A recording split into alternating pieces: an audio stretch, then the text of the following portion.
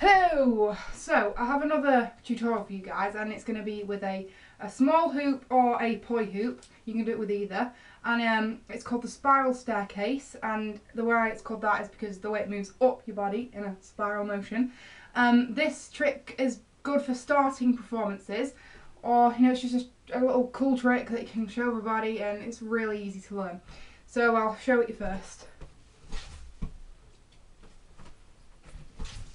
So you're going to need to grab the hoop. This is for right-handed. If you're right-handed, you grab the hoop with your right hand and you're going to put your right leg inside the hoop. Okay, so it's inside the hoop, not outside, inside the hoop. See that? In it. Okay, so and you push the hoop, so your leg's in the hoop, you turn hoop to the side, facing outwards. What you're then going to do is you're going to swing it and let go. When you swing it, you're going to bring your left leg inside the hoop, like that, and then let go. So let go, and it's going to just travel up your body.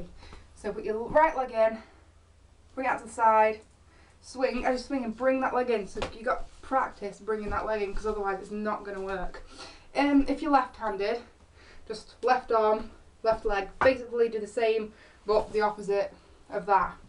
Okay, so when you get that, all you have to do is when you're swinging it and put your leg in, you let go and it will travel up your body. So you put your leg in and you swing it. When you let go and put your other leg in, you're going to have to catch it. You're going to have your arm, this left arm, ready to catch it, because otherwise it'll just fly off your body. And then you catch it with your left arm and just keep practicing that. And or you catch it halfway up your body.